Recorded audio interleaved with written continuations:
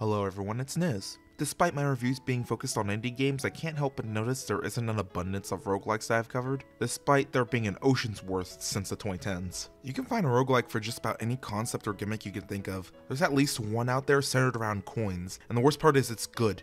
But I figured I'd take the time to talk about one that has a special place in my heart. A game that was part of the ocean of roguelikes a decade ago, and is one of the many that have a niche of its own. Not sure how much of a review it is if people know by default that I love this game, but we'll make it work. Today will be a review of One-Way Heroics.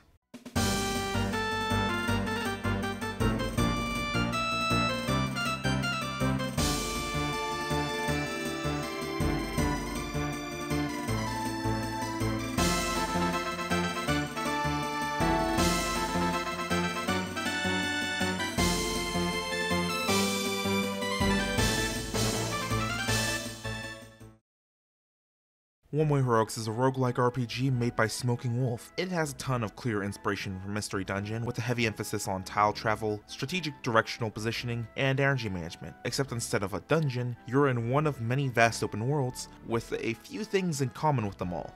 There is always a hero, a grand quest, and a perpetual encroaching darkness devouring the left side of the screen. You, the hero, are sent out by King Victor to defeat the Demon Lord to put a stop to the darkness that's devouring the realm. You'll have to come up with weapons, equipment, and other gear as you level up, traveling to the right in order to defeat the Demon Lord. I'm going to get out of the way now. This review will be on Plus Edition. Some might be wondering why I don't review the Mystery Chronicles version that is newer, has more content, and was developed by the company that made Mystery Dungeon to begin with. The simple answer is I don't like it. So I'll be reviewing this game based on the balance of the content included with the expansion of Plus, rather than the original base game. Now with that out of the way, we're going to delve into the meat and potatoes, the gameplay. So when it comes to objectives in One-Way Heroics and the tools to get there, the game starts incredibly simple. You get 2 classes to pick from, and 3 perks that you can boost your base stats by 1. You can pick between the default mode or the walk in the park mode. Honestly, I recommend starting with walk in the park. When I started this game, which was back in high school, I thought this was the starting difficulty.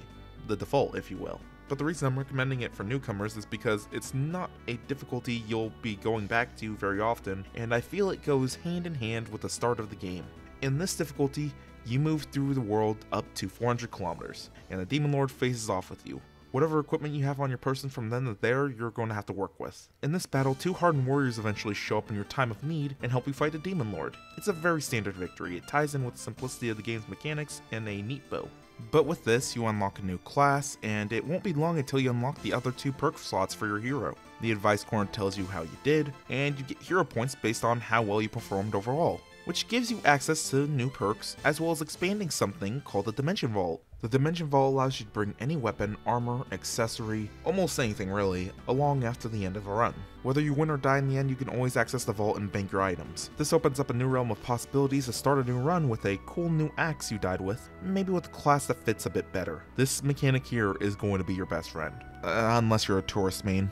You can also spend hero points to repair equipment in the advice corner screen, which the cost increases based on the item's value and modified by any bonus effects it carries. So be careful not to put too many powerful modifications on a super rare weapon, or you may just never use it again. Hero points are also used to expand your vault to hoard more precious and unique items, or stockpile ones for a really stupid run, as well as unlocking new and more specialized perks. It's around this point I think I realized for the first time that this game has a lot more to offer than it acts like it does. It's not a huge extravagant twist on the game itself, but a surprise to be sure.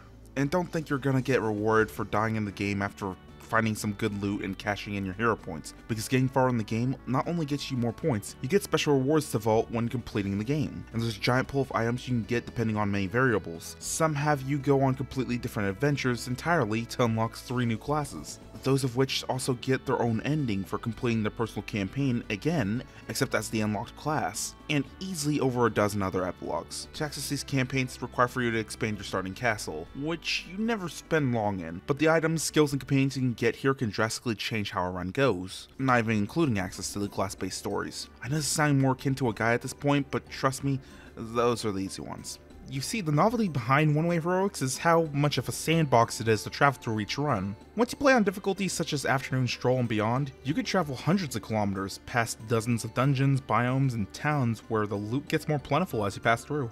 The further you go, the more chances you have to get a kindred spirit, an NPC that can help you on your journey. All of them have different forms of recruitment, different needs, and provide different benefits to the player, most of which require charisma to recruit, which gets me onto another thing. A lot of things in the game, from party members to stats to boons and saving your game, will require a stat to purchase. If you want to save when Kronos contacts you, that requires 5 levels, but you still keep all the benefits you gained from those 5 levels. They're essentially a currency. The requirement of XP for levels doesn't really scale, so easy come, easy go. Although all the stats provide an array of benefits, you may have to spend some of those stats to learn new abilities, or spend charisma to recruit a new NPC or hire mercenaries. But stats are a very important thing to go over for this game, so let's move on to that real quick. Yes, it might come across as silly to cover something as basic as stats, but I do feel like this is very important for the game's mechanics. So bear with me for a minute, alright? The stats have certain aspects that make it far more useful on some classes than others, but each of them have at least one universal effect that make them incredibly invaluable for a hero to use regardless. Charisma is not only used to recruit people, but increases their damage output and helps with shop prices. Vitality not only raises your damage reduction, but each point of vitality gives you an extra point of health regen each hour in game, and trust me, that adds up when the attrition kicks in. Intelligence decreases energy and stamina consumed through actions and increases something called appraisal rate, because you don't automatically know everything you've got your hands on. The hero can discern normal trinkets, sure, but to identify a type of weapon or armor or a bracelet, the modifications, the quality, that requires appraisal rate, or you'll have to depend on your luck when using them. And if you aren't smart enough, you may switch out a nearly broken weapon for a spear you found, only to realize in the game over screen you were in reality trying to kill a polar bear with a really long stick. Attrition and terrible plans make up the vast majority of hero deaths. Always have a plan B. Every class has a different array of stat growth. If you're playing a knight, most levels will increase vitality and strength. But since it's still percentage based, there's still a chance that your knight might get a level path that gives you a lot of agility and you end up an unstoppable force of being incredibly tanky, and frequently having double turns over your less agile enemies. Don't get any ideas though, they pretty much generate what seed of level ups you get before you start the game, so you can't just save scum until you get the stats you want. And some classes straight up don't have access to growth in certain stats. Some classes have special stats that they level up and can make them drastically different from other classes. The pirates are one of the few classes that can gain swimming speed when leveling up, making them one of the few viable options for traveling through water regularly to travel, and giving them a potential escape against most enemies with a cutoff point. The hunter also gets one of these, but with mountain climbing. Without these stats, most heroes may have to burn their special ability to stop time to travel these areas. But with this growth gives these classes a whole new strategy to factor in certain biomes when traveling. And these are the more simple stats in the game because they simply decrease the turns the rest of the world gets while you do so. As mentioned earlier, a lot of the stats have more forms of complexity to them, so each stat has its place even if your class benefits from it less than others. But because of the unpredictability of the stat growth, it gives another layer of uncertainty. You may be given stats that you may otherwise not lean into. I've had runs with unusually strong force users, which is effectively useless until you realize all the food you can carry for your ridiculous metabolism, and pirates that can lockpick doors of legendary relics in only a few turns. You may find yourself depending on weapons you weren't expecting to use, accessories you didn't even know existed until just now. One day you're going to be using a sword that you're attached to, and it's going to drop to 1 durability, and you're going to have to ask yourself, do I value this sword enough to vault it? Before you finally settle for chucking the thing into an enemy and killing it, because switching weapons burns a turn without dealing damage, and frankly the sword was taking up space. Despite the game being all about constantly running to the right in an unyielding manner, it does want you to stop and think carefully about your next turn when things get dire. It's all about improvising once you walk out that castle, especially when it comes to higher difficulties. This is a game that wants you to face things far stronger than you, so it's not only going to reward you for playing clever, it loves to make you look stupid while doing it. There's going to be tons of times you will run into a building where the only entrance and exit is on the far left side of the building, or the entrance will be straight up covered in mountains. God awful architecture. Yeah, especially if you're a stronger hero rocking an axe, you're often better off smashing through one side of the building and exiting through another hole you've made. Throwing stuff is also a reoccurring one. You may not even throw an item at an enemy. Maybe you just need a bit more capacity, but you can't burn an item just yet. Or you're a bard and you know there's a vendor nearby, so you just keep throwing this item forward, keeping it on the screen while you travel. There are so many stupid yet viable strategies to face enemies and survive, and a lot of them in most regards are strong enough to go toe to toe or even kill the player in a direct encounter. It's easy for them to outnumber you. This means you gotta be creative the further you go and the higher the difficulty. If an item only has one purpose, you're using it wrong. and is the main antagonist of the base game. In all honesty, the Demon Lord is the least threatening enemy once you've learned the ropes. The Demon Lord is someone you will have to eventually defeat, and due to the barriers spawned on the Demon Lord each appearance, even at their minimum, you can't just hit and run to whittle her down casually. You will have to commit at some point, but with each encounter she will spawn less barriers until hitting the minimum, which I think is 5. And with each encounter you've injured her, it's less health for the next fight. Also, a ton of the classes outside of Maniac mode are faster than Demon Lord, so you can just avoid her until you're on the terms that you're confident with. A resourceful player can avoid the Demon Lord with nothing but a Stonewall Scroll. Check this out.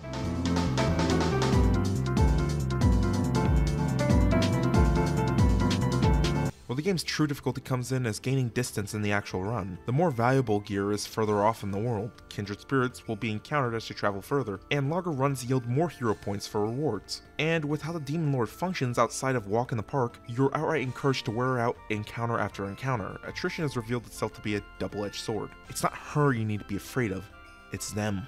And despite the heavy improvisation you're going to experience from this game, there are things that do remain constant and give you a consistent toolkit to work with, primarily your class and the starting perks, which will pretty much determine not only how you travel the world as mentioned earlier, but how you face enemies, which prime members that you may prefer to bring along, if you're even capable of getting any, and how you conduct or avoid combat. The Knight likes to face most things head on and brace against what would 1- or 2-shot most classes. Due to the Knight's passive, mispositioning is no longer truly a factor, but the Ninja is completely capable of avoiding most encounters with their high emphasis on agility and decreased enemy detection range, and some incredibly useful abilities. But to compensate, they reduce the maximum stamina pool when you use them, so you have to pick carefully what to utilize. As a bard, you're not only highly dependent on your allies, you're also using your charisma as a resource, as keeping a hold of the charisma you amass makes your allies even more powerful, but later on you can spend it to make certain monsters allies, which could be a life or death decision against strong enough opponents, but becomes more expensive with each use. You likely won't use it more than twice. The Force user goes from the most annoying, inconvenient energy management focused class in the game to absolutely godlike when you start getting them to scale and learning the abilities available in their toolkit, and also once you get an angry stacked Staff of Praying from the Dimension Vault. But remember that everything has durability, and even the most powerful legendary gear will eventually break if used enough without repair from a really specific item in runs, having enough money to pay off a blacksmith, which aren't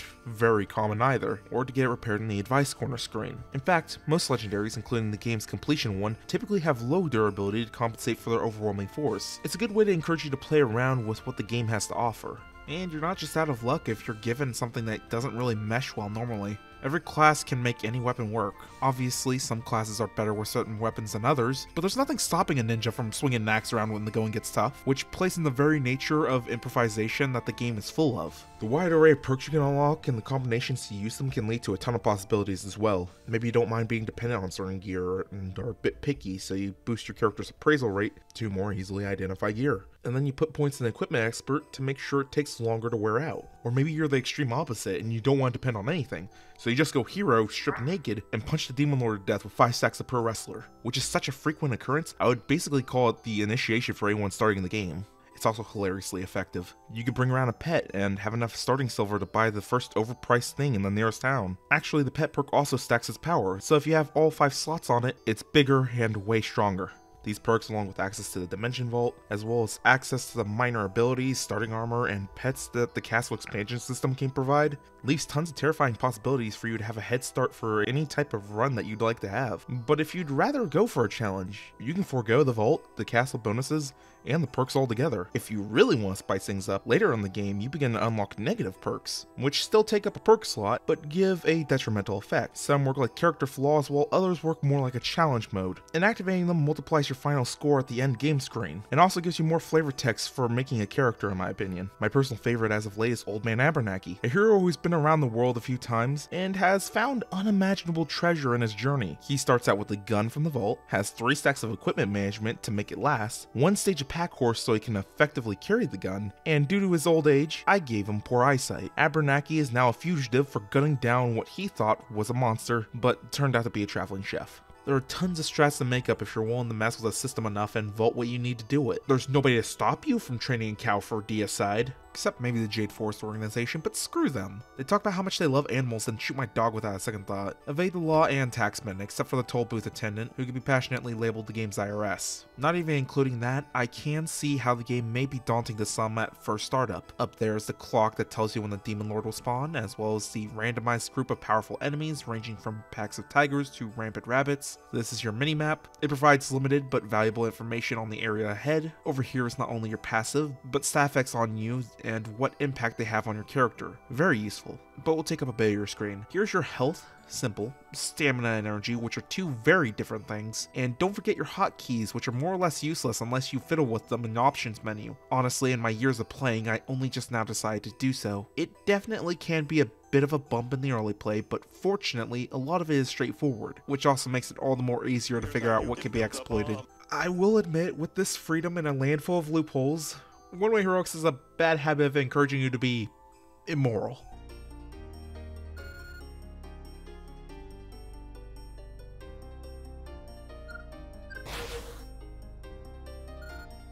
I genuinely think this game is the most evil I have ever been by choice in an RPG, which is funny considering the game doesn't actually have any endings where you side with the forces of evil.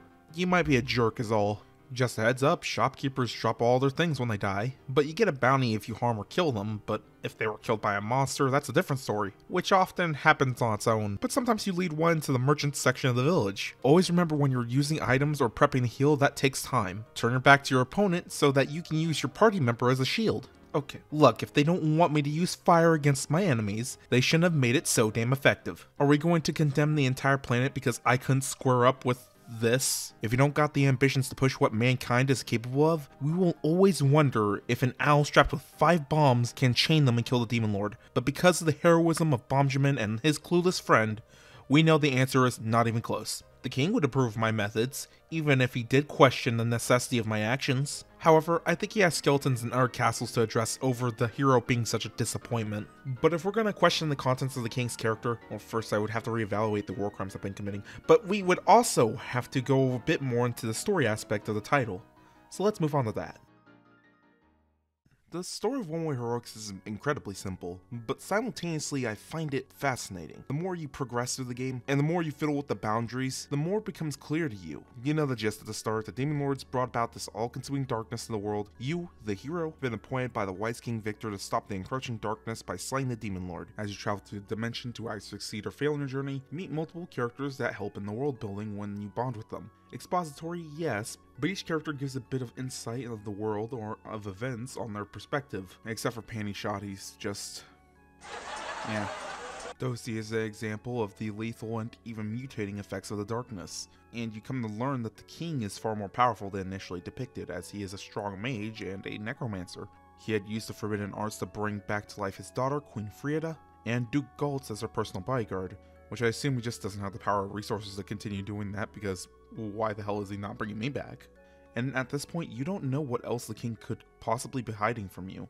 But from what you've seen so far, he's still not the enemy. It is important to note that these companions will often give you things or power up when you bond with them. Queen Frieda makes holy weapons easily accessible to all classes of hero, which is important later. It has more uses than making the Demon Lord an easy solo. As for Dozy, she gives you a drug called the Buddy Tablet. This tablet can supposedly befriend anyone. If your curiosity gets the better of you and you check out the hints in the game, you could use this Buddy Tablet drug on even a Demon Lord. Then the Demon Lord doesn't suddenly become friends with you, but does stop attacking. In fact, when you begin asking questions, she answers them. And the truth is far more grim. The Demon Lord didn't summon the darkness, but has awakened it. Which may not seem like much of a difference at first, but the origin of the darkness drastically changes all of this. The darkness had awoken several years ago and wiped out humanity. The race she is a part of, which we will call the Immortals, as we never get a name, survived and did what they could to restore humanity. They now go through this process where they awaken the darkness before it can rest 10,000 years and restore its power to a rate they can't stop. Then they kill the one who enacted that ritual to stir it awake, and the darkness goes back into its slumber. The person has to fight back in this process. The first time they attempted this, the person who awoke in the darkness had committed suicide, and to no effect. So it seems for the effects of the darkness, the one who summons it must be an immortal from the previous era and must be slain. And they have to fight back, as to submit would once again be considered suicide. The Immortals tragically never found a way to defeat the darkness, and as their numbers dwindled, the resources to look into it is simply gone in the wind. And so who remains settles for merely delaying it. They've been doing this to the point where they are facing extinction. Sarah is one of the last two Immortals that remain, and her brother Victor is the other one. And once Victor is slain after taking up the mantle of Demon Lord, probably a century or so from now, humanity will have 10,000 years left to live, or figure out how to defeat the darkness. So a nation of humanity is on the brink of dramatic leadership shift. We're out of ideas. The people who are left to deal with the problem once they're gone understand the darkness less than they do. We're merely delaying the inevitable. Well, that certainly puts a damper on the standard slay the Demon Lord premise we've been working with here. But you know what? Not all hope is lost, because remember, you're the hero, the dimension-hopping, rapid reincarnating, war-criming, surrogate parenting hero. Reality is your plaything, and with all the items you've been vaulting, all the classes you've played, some of which were lucky or sketchy enough to get a hold of holy weapons, now is your time to shine. And spite the darkness by throwing relics at it. Or use a holy bow, that's more practical I suppose.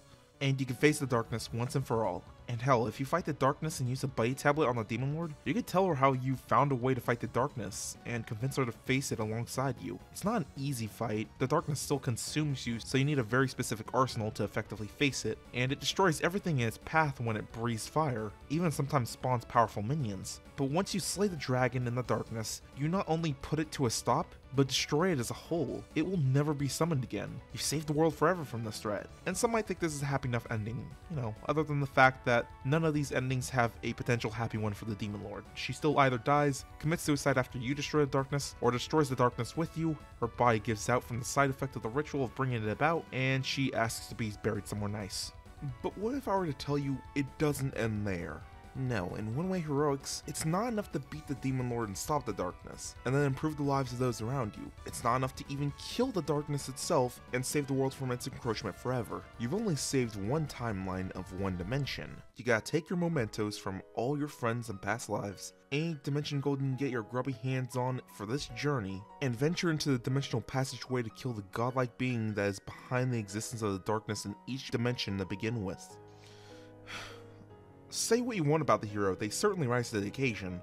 To reach this passageway is already a trial in and of itself. You need to be on a higher difficulty, you need to have killed the darkness before, and you need to gather enough dimension gold in one run to even open up the gateway. But to face the role, you have to survive long enough in the dimension for it to spawn, fighting against enemies you may have never faced before. I will admit, the Dimension Ruler as a boss is fairly underwhelming. It's basically just Demon Lord Plus. You travel until it spawns, it has barriers, the maximum barrier amount decreases every spawn, and you whittle it down the best you can. The big differences being that this boss is stronger, has summons which are incredibly annoying as they can blind you or put a stacking effect that reduces your damage. It's the highest health enemy in the game, it doesn't need these. And a phase 2 that has a spell much like the Demon Lord, except this one can't be countered by moving diagonally. And also, since it's not fire damage, it has less direct counters in the form of equipment. Don't get me wrong, this is a step up from the Demon Lord, but to access this boss, you have to defeat the Dark Dragon at least once, which makes sense narrative-wise, but also the dragon is just a better designed boss. The Demon Lord is at the end of the day a puppet to all this,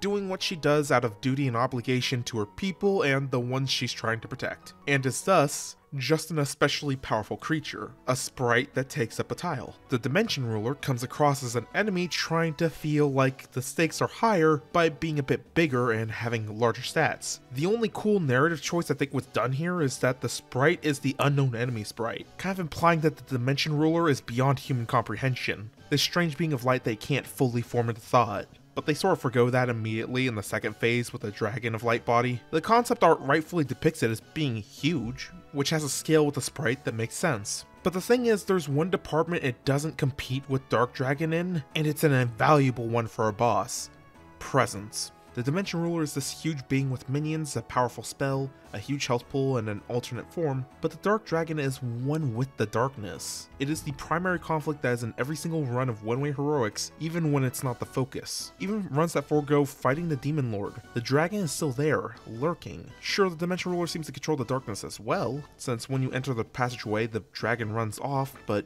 the darkness still persists. But the dragon is pretty much synonymous with it, and the ruler never weaponizes this power otherwise. The only way way to face off with the Dark Dragon is to provoke it with a weapon worthy of harming it, a holy weapon. Well, actually, there are two other ways. By throwing at it an incredibly rare, offensively rotten Nyuta fruit, or discovering all of knowledge at once. The point is, there's a high cost entry fee for this battle. The Dark Dragon is still the darkness, so if you attack too close to it, the darkness will consume and instantly kill you. The dragon's slow, but its form of attack is a telegraphed breath attack that is multiple tiles wide, and the length of the entire screen. Anyone that's caught in it that isn't fireproof is pretty much guaranteed to die. The breath also clears out terrain, flattens mountains, and destroys villages instantly. The fact that it's encroaching on you from the edge of the screen and is never quite envisioned, using the largest AoE attack in the game where no obstacle can obscure it, dealing enough damage that nobody without fire nullification stats can be expected to survive more than 2 blasts, makes the dragon feel like the larger than life threat that it should be. Being able to see this destruction from this scale and perspective makes it feel like one of those legendary battles of a hero slaying a dragon that you're sure someone was exaggerating.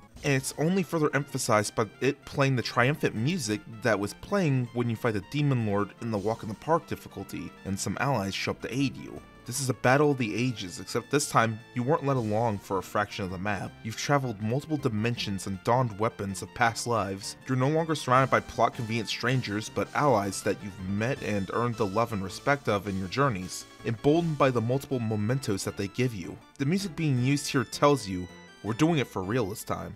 The Dimension Ruler just doesn't have that much fanfare in their battle, and if you're not convinced by all of this, might even think it's a little pretentious, or you're intending to point out that the Dimension Ruler is far more difficult than the Dark Dragon, which is true. I'll leave this off on a simple comparison before we move on. What happens if you use the Scroll of Reclusiveness against the Dimension Ruler? It can't get through, and depending on how deep you are in the fight, you can wait out the clock and fight it some other time. What happens if you use the Scroll of Reclusiveness against the Dark Dragon? But we should get back to it. You may be wondering why I delayed talking about the ending from the step of slaying the Dark Dragon to the step of slaying the Dimension Ruler. And that's because I wanted to point out this is not as well designed of a protagonist, and the idea of removing an entity in charge of causing all the dimensions turmoil, that's the backbone of the roguelike feature that is the main gimmick of a game, is a pretty bad idea on a story standpoint, unless you're willing to drastically change the game in response to the consequences of that leap in the plot. I think the Dimension Ruler ending is something that should be built up to and absorbed because of the 24 endings in the game, I think this one's the most noteworthy.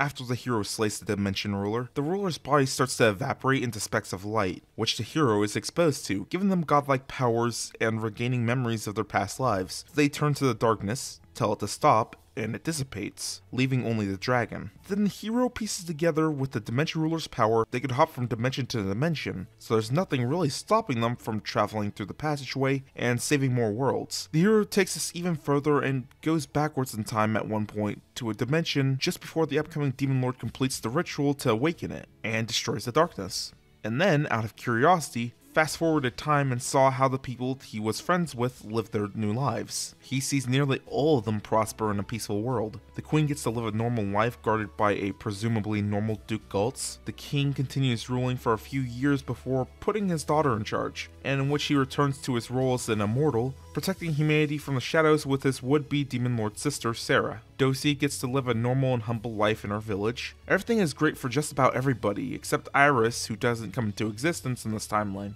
This is because she's artificially created to aid the hero fight the darkness, but she's still with the hero in the timeline they ascend, so not much has been lost in that regard. The hero isn't sure how long the power will last, and they decide to go into the passageway and simply find a new world to save, and legend has it that the hero is out there saving worlds with their fairy sidekick to this day. So, from my understanding, the hero ascended to a godlike state, and could end the darkness at will in dimensions, and had a few times, and even done so at one point before it even had a chance to hurt their generation. They stopped the darkness at least twice, and wandered around a bit after seeing what a timeline saved sooner would look like, then decided they had their fill of this power, and set off to go into another dimension and save them in adventuring, rather than using the immense power that they have to save as many worlds as possible for as long as possible, or investigating further how the world would look if they stopped the darkness and saved all the immortals, or anything really. What I'm saying is the hero gained access to a huge well of power to waltz through time and space, to cease or begin this world-ending disaster at will, and they stopped using it solely because they got bored. Let me tell you, after reflecting on this for so long, for what they were going for in this finale, I think this ending is nearly perfect. The very idea of disregarding efficiency, of wasting this boundless potential of power to much rather brute force or outwit the problem into submission, is probably the best representation of one-way heroics endgame I could think of. When reading this, I thought to myself, seriously, the hero did that? No, never mind, of course they did.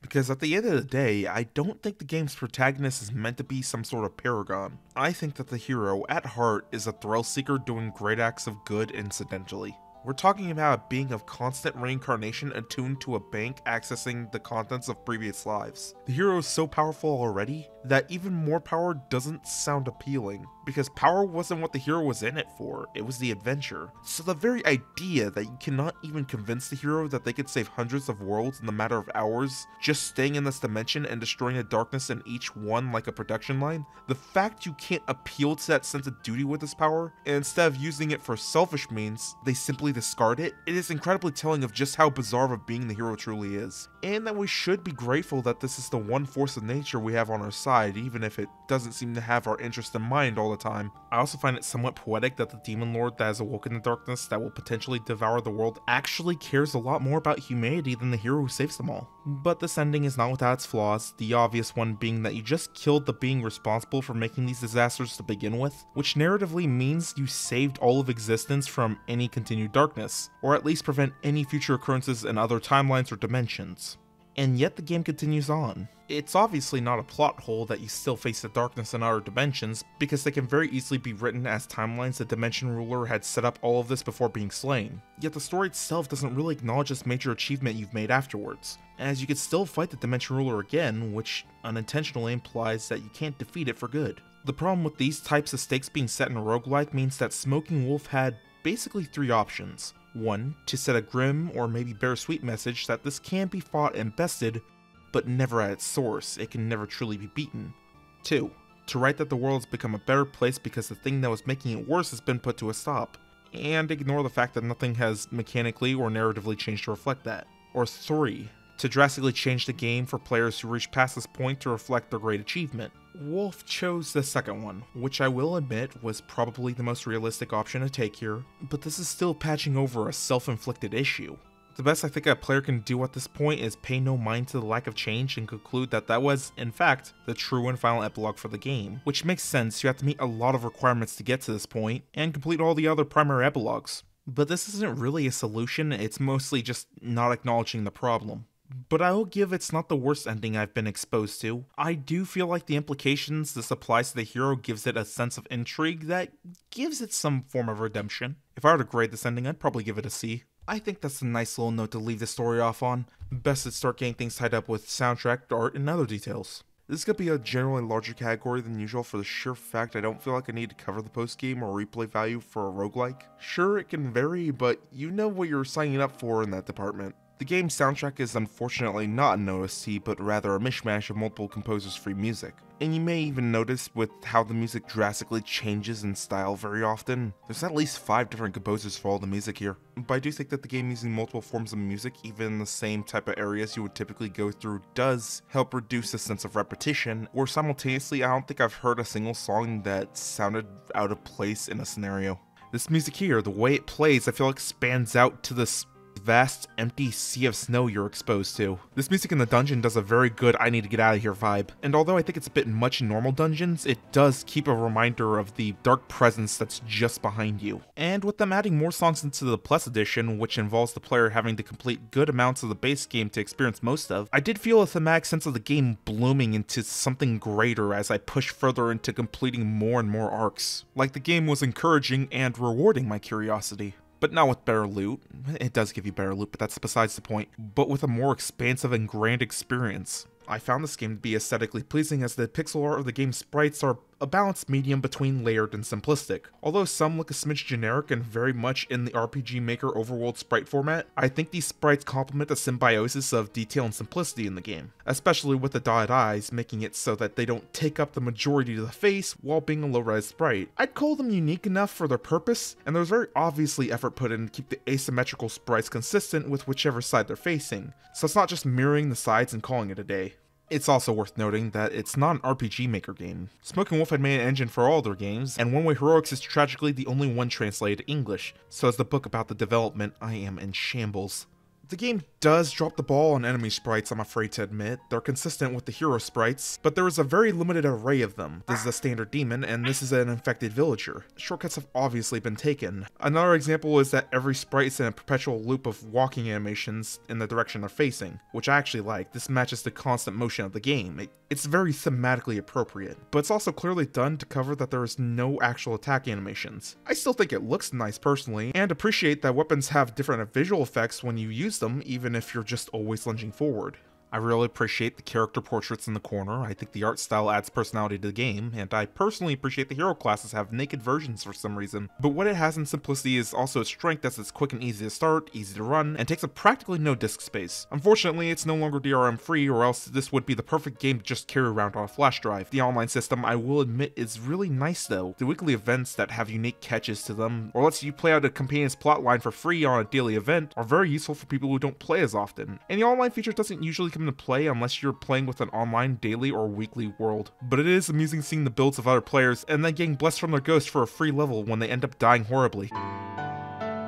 You also get to compare runs with other players and see the progress of their adventures or where they last left off. Remember to show respect for those tourists out there. No matter what you're dealing with, they probably have it worse than you do. The game has rather simple controls, and once you learn how to hold shift and face a direction without moving, the world's basically your oyster. I do feel the need to point out one of the reasons I've been reviewing Plus Edition One Way Heroics rather than the base game, then include Plus afterwards, is that Plus Edition has so much more content added to the base game, it's pretty much the actual game. One of the issues on this, however, is that this game has gotten quite a lot of quality of life changes over the years, and unfortunately some of them are exclusive to Plus Edition. Some of the really good ones too, like the option to auto-pause your wandering briefly when there's an enemy a few tiles from you and you're not in combat, or the feature that makes your character automatically look at the nearest NPC for interaction. Which means that you're not only missing out on the expansion related things, but you're just dealing with an inferior product in design if you're only getting the base game. Which I have to voice, I don't think is fair for the customer. A lot of these changes could have easily been put into a standard while keeping the exclusive features of Plus Edition. But if I'm going to go over the selling points of value, I'm already getting into the verdict, so it may be for the best to just get into that.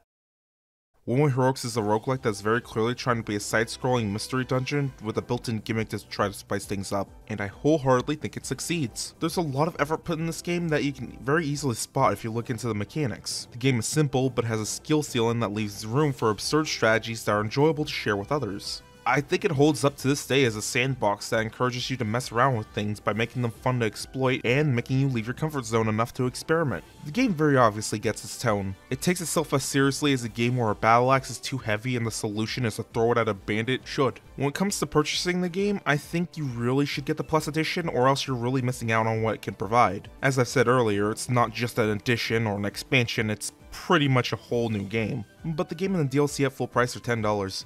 Well worth more than the asking price at this point in my opinion. And if you're still hesitant, you should know that frequently goes on sale and just how generous the sale rates are. You could easily get the full thing for $3 if you want to wait. I certainly would recommend at least giving it a try if Mystery Dungeon-esque games are up your alley, or you'd like to try out a ton of roguelikes, because I think this one certainly is a hidden gem. But I think that's all for now. I hope you all have a good day and be safe.